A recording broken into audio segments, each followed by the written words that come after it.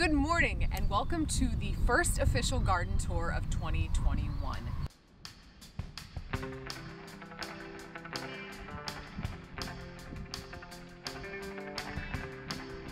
If you're new to the channel, I am growing in Zone 6A, Ohio, and focus primarily on things I can eat with some flowers thrown in for the pollinators. So let's take a look at what's going on this fairly chilly first week of May in the garden. Now right up front here, I've got the strawberry bed. This thing is getting kind of out of control because I've just let the runners go wherever they wanted. So I'm gonna trim it back after this year's harvest. But I'm really hoping for a good harvest this year. We lost a lot of our berries to frost last year. I did have to cover this up because we just had a frost when this was all in full bloom. But I'm seeing some small berries form and I have high hopes. Wish me luck. Now over here on the east side of the garden, I have a lot of raised beds. And I found that I like to do a combination of raised beds and in-ground. And that is because, first of all, the raised beds allow me to get in and plant really early in the spring. A lot of times my clay soil is just too wet and cold to get in as early as I would like. So these work really well for that. And also there are a few vegetable crops that prefer really well draining soil, a really loose soil that I find I have better results with in the raised beds. Carrots are a really good example of that. So what you'll see in the beds today are primarily a lot of early season, cool season crops. So you can see a lot of early spring crops in here: lettuces, endives, pansies, green onions, spinach. Another bed of spinach. Here were some overwintered onions that I'm testing out this year. Those are some green onions that have bolted. This lettuce was some that overwintered really beautifully. Carrots and more spinach and some nice endive back here. Some brassica plants. And then back here, this is one I'm really excited about. This is Little Ben gooseberry, and this is a dwarf gooseberry. And I've not had a chance to taste this variety yet, but we had some blooms on there earlier and it looks pretty happy and healthy. So, oh, there's some blooms right there. Oh, look at there. We got some little baby fruit forming. So I'm excited about this guy. Back here is a full bed of carrots. And then my big raised beds up front here. I've got a few odds and ends planted, but I'm kind of giving them a break because I had them planted with 3 successive crops last year. And then the rest of the garden are in-ground raised rows or beds. Now you might notice a lot of row covers out here, and that is not for frost protection. That is primarily for insect and critter protection. The number one biggest insect pest offender in my garden are the cabbage worms. And these row covers work really well because they keep the adult cabbage butterflies from laying eggs on my plants, which in turn keeps the cabbage worms from hatching on my plants, which in turn keeps the cabbage worms from devouring every single one of my brassicas. So I'm really appreciative for these covers. The other pest that this helps prevent is a relative newcomer to the garden. Ironically, just recently, a viewer asked me if I ever have trouble with rabbits in my garden, to which I somewhat smugly replied that no, my wonderful dogs scare all of the rabbits away. Well, the rabbits have outsmarted the dogs and figured out that if they get into the garden, they have this perfectly safe, protected, fenced-in place to have their babies and an endless buffet of nutritious vegetables. Just last week, I had to relocate an entire nest of baby bunnies out of my vegetable bed and came out one morning to all of my beets and chards completely mowed to the ground. So I have found that these covers also keep the rabbits from making a buffet out of my garden. Now, one thing I wanted to point out This is actually a new type of insect netting that I am trying for the first time this year, and so far I absolutely love it. So it does an awesome job of keeping critters out, but what I love is that you can see through it. With the lightweight insect fabric that I typically used to use, you cannot see through it. You have to get down on your hands and knees, take your fabric pins out, peek underneath, and check on your plants, which when you've got a lot of plants is kind of a pain in the tuchus. Plus, this has a nice weight that's a little bit easier to work with, especially if you're trying to put this on when it's at all windy. So going forward, I am going to be switching out my stash of insect fabric with this netting.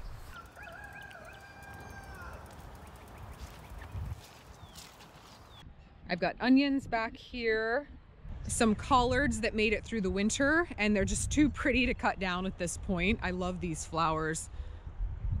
And so do the pollinators.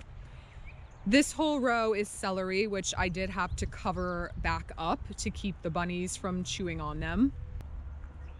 And this is all garlic that was planted last fall.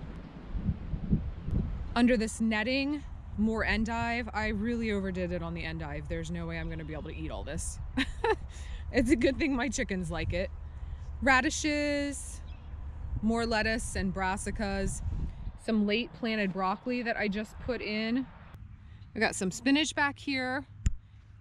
Incredibly, the rabbits did not touch the spinach, which makes no sense to me at all, but I will take a small victory on that. More garlic. Got some vetch cover crop, and that will get mowed down in time to plant some warm season crops. We've got some radishes. This little radish guy escaped me. Looky there. My chard is rebounding. But like I said, this was pretty severely nibbled off, and they got everything on that side, so I replanted with Chinese cabbage. Lettuce down there. Again, they did not bother the lettuce, which I don't understand. Calendula, some tiara cabbage. This is a mustard cover crop. My kohlrabi is starting to form little bulbs down here, which I'm super excited about, because if you've seen any of my old videos, you know that I may be the world's biggest fan of kohlrabi. And more kale that has gone to flower. It's got some cauliflower under there. Peas. My sad little remnants of cauliflower here. This was one that I'm not sure if it was the rabbits or who it was, but someone came through here and just nipped all these off. I had an entire 20-foot row of cauliflower, and I've only got about 4 plants left. Luckily, I've got some at my mom and dad's as well that did not get eaten. And back here, I've got fennel. This is bulb fennel. And this, you can see the hoops. This will get netting on it as well, because critters love fennel. I've found that out the hard way. So these 2 rows are primarily planted in cover crop, and these will be mowed down in time to plant my things like tomatoes and peppers and some of my warm season crops. I do have some potatoes back here. They got a little fried by the frost. You can see those black kind of burnt edges on there. That's from the frost, but they are sprouting up new green growth and will be just fine. And then the plan for this sad looking batch of weeds back here is chickens. So we're raising meat birds again this year, and I decided this would be a perfect area to fence them in. I'm just going to allow them to feed and scratch and poop back here, and then either this fall or the coming spring I'll get in and convert this into gardens. But I figured that'll be a good way to add fertility to the soil, scratch up the weeds, and a place to keep the chickens nice and safe. So we'll see how that works. And then up front, I've got a couple more raised beds. You can see it's just kind of a mix of things going on in here. A lot of cilantro. This is more cover crop. Underneath here, we've got some kale. Baby rhubarb plant. More cover crop. Collards. Some artichoke underneath there. Lettuce and broccoli. These are my volunteer pansies. More cauliflower and kale. These are some carrots that overwintered beautifully. I planted these at the beginning of last September and kept a row cover over them all winter, and they've put on a ton of growth since the spring started. And not much going on over here. Some chard that overwintered, more cover crop, more volunteer pansies, and this is some wild thyme over here, which makes an excellent low maintenance ground cover. And it smells just beautiful. My potato grow bags. Again, a couple of these got hit with frost, but they seem to be coming out of it. And then a few edibles going on outside of the garden. This was an asparagus bed I put in last year. So I'll start harvesting some spears next spring. I also put some strawberries in here because I wanted to play around with the concept of using strawberries as kind of a cover for the asparagus, so I didn't have so many issues with weeds popping up in the asparagus bed. So we'll see how that goes. Over here, I've got more peas and grass that needs mowed very, very badly. And back here is my no-dig potato experiment, which I've had a couple of little hiccups with so far, but there are potatoes growing. So the first issue was that deer figured out this was out here unprotected and thought I had set out a nice little buffet for them. So I did have to put up this makeshift netting to keep the deer from nibbling. The other was that instead of using straw, I used hay, which tends to hold more water and get heavier than straw does. So I've had to go in here a couple times and fluff up the hay just to make sure that my potatoes weren't rotting underneath there. But even back there where you can't really see any green, there are little green sprouts coming up, and I've got all of this growth already. So I might get some potatoes after all. And this area will be for tomatoes this year. I've just got it mulched very heavily to keep weeds and grass from sprouting up through there. This is my big old hugelkultur bed in progress. This is kind of taking way longer than it should, but this is just, I work on it when I get the chance. And hopefully I'll be able to get in here and plant this up with something maybe later this summer or even this fall. Elderberries are growing strong over here. Hoping for a big crop on these guys this year as well.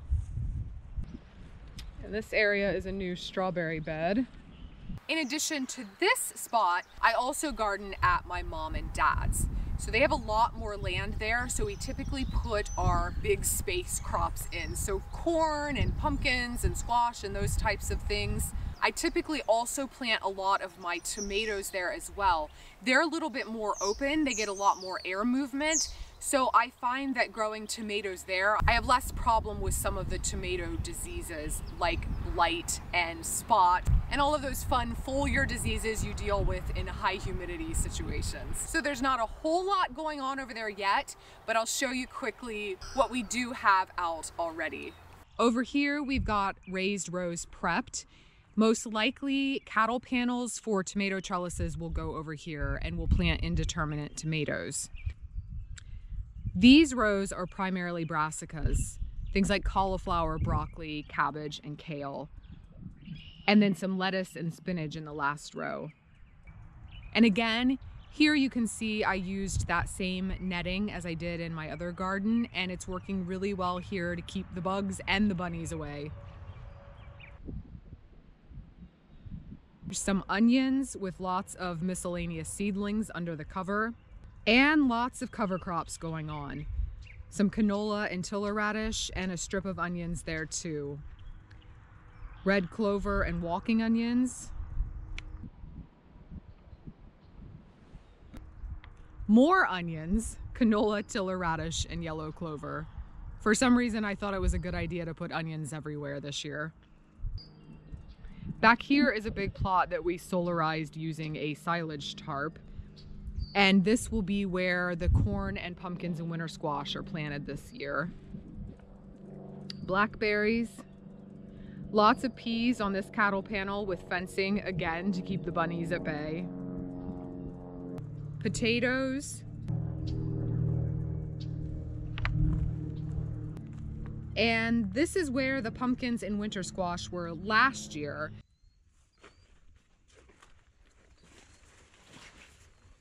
This year I'm converting it into a fruit plot, so I'll be planting things like bush cherries, gooseberries, currants, haskaps, and probably some other things I haven't decided yet. And here's some hops I planted last year, which will be staying, and it will climb up this arbor really nicely. And lastly, the garlic bed.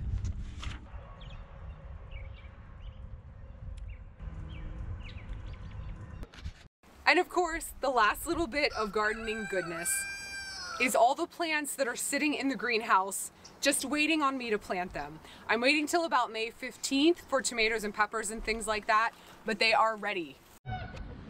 So we've got a few in this greenhouse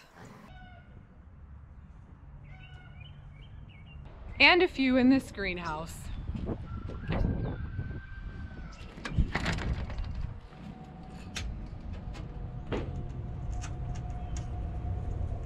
Oh, and a bunch of fruit plants too that need to go out. Thank you for letting me share my garden with you. And be sure to subscribe if you'd like to see more updates of the garden throughout the growing season. Thanks for watching, and I'll see you next time.